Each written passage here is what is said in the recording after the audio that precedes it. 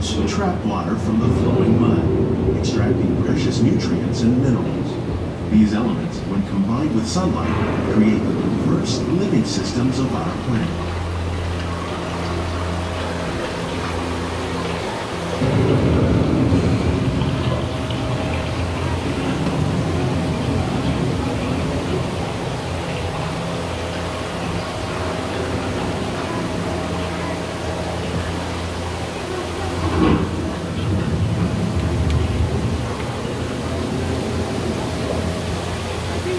One of those living systems is the rainforest, home to the most amazing concentration of life on our planet. These dense and beautiful forests cover only a tiny portion of the Earth's surface, but they contain more than half of its plant and animal species. Rainforests are also extremely rich in productive living systems, providing us with oxygen, food, medicine, and other elements essential to our lives.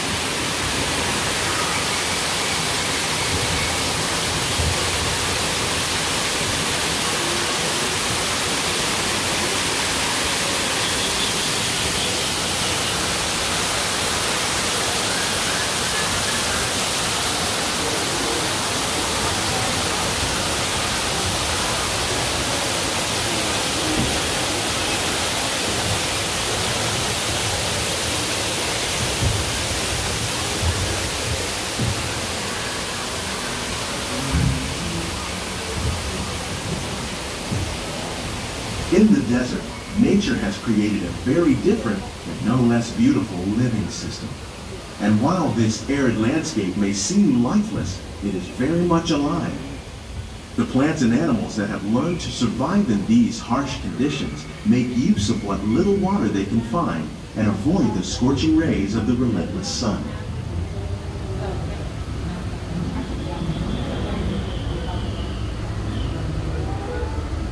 The American prairie once appeared as desolate as the desert, but over time, rainwater and nutrients gradually penetrated the hard surface of this land. Even the hooves of the mighty buffalo helped create the rich soil that would one day become home to the American farm.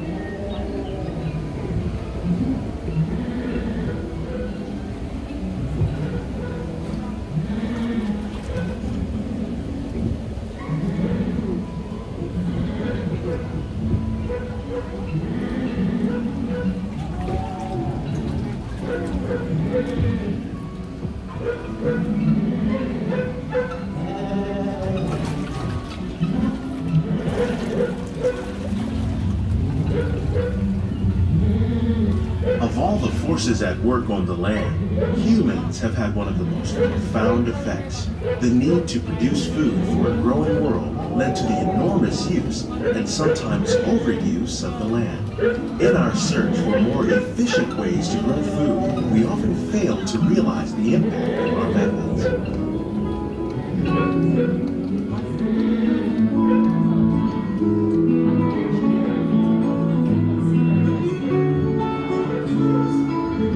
Today, we're learning to live with the land, discovering better ways to grow food that will assure both human and environmental well-being.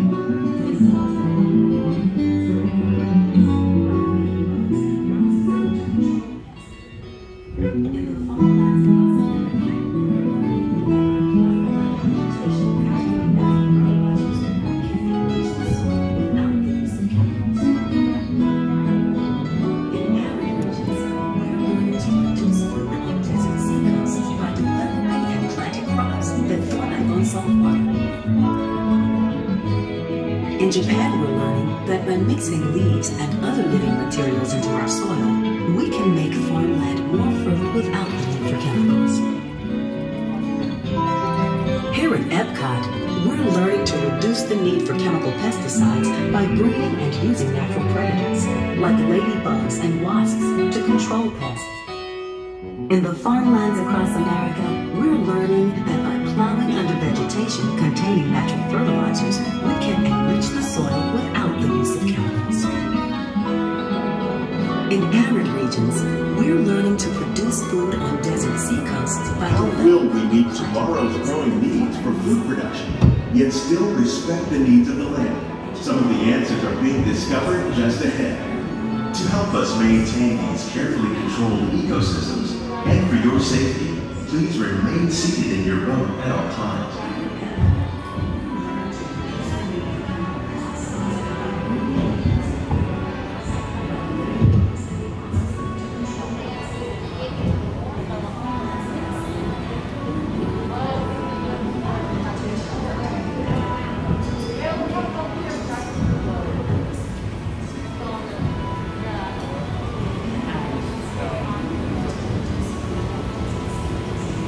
Welcome to our living laboratory, where scientists from Epcot and the U.S. Department of Agriculture are exploring innovative ways to produce bountiful harvests now and into the future.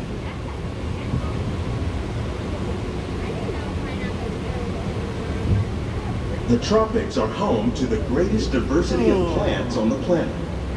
Many of these, like papaya, bananas, cacao, coffee, and rice, are well known around the world. These are just a few of the edible plants that have been an important source of nutrition for people living in the tropics.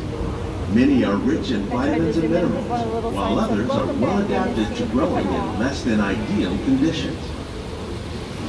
Some, like the water lily, thrive in wet, swampy areas and waterways. All parts of this plant, even the flower petals, are edible.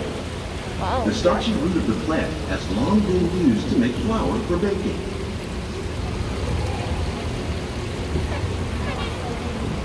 One day, many of these lesser-known tropical plants may be as important as the bananas growing on both sides of the boat. More than 28 million tons of bananas are eaten annually, making it the most popular fruit in the world.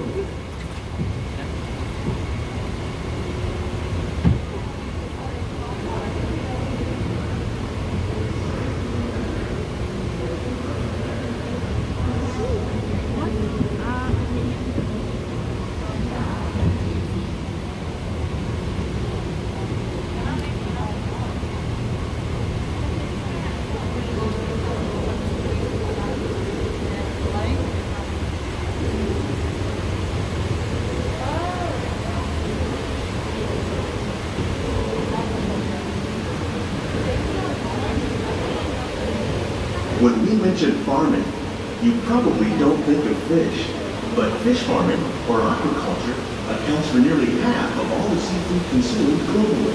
Tilapia, bass, and catfish, like the ones you see here, are three of the more popular crops raised by fish farmers. The sustainable system we're using here recycles the water in the tanks. As a result, we're able to save millions of gallons each year. Our small fish farm produces nearly 5,000 pounds of fish each year to serve in restaurants around Walt Disney World. Innovations like this one can play an important role in our efforts to produce bountiful harvests and still protect the natural resources.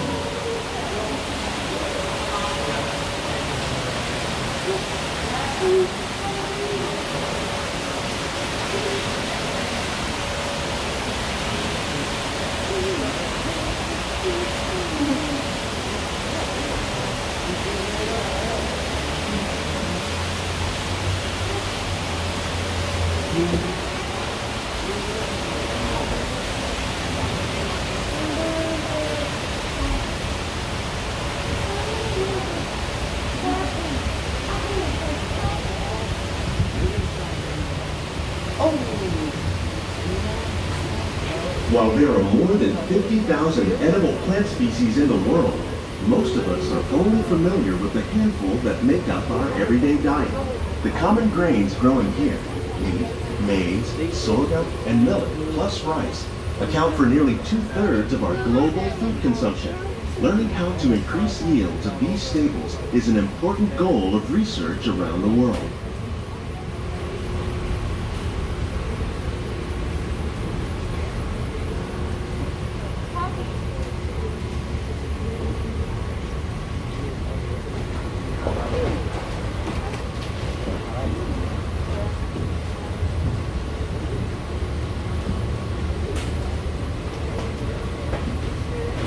These plants are definitely on their way up. Innovative growing techniques like these increase yields while more efficiently using resources like water, fertilizer, and pesticides. Another innovation at work here is our integrated pest management program. By populating our greenhouses with beneficial insects that prey on harmful pests, like aphids and flies, we are significantly reducing our reliance on conventional pesticides. We're growing these crops using our nutrient film system. This technique precisely controls and recycles water and nutrients. With it, we can produce over 27,000 heads of lettuce a year in this one small area.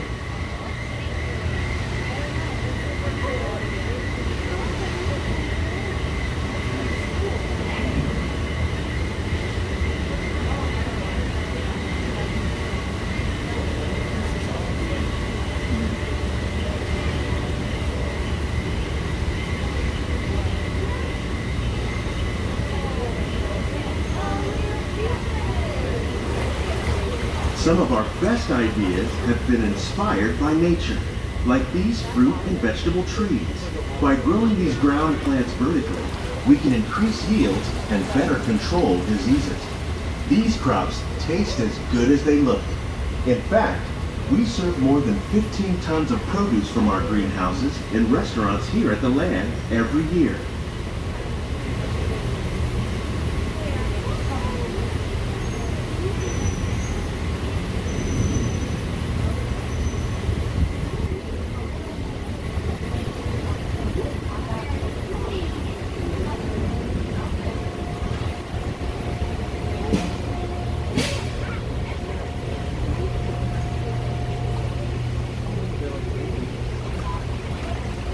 The future of agriculture may include innovative ideas like this vertical growing system.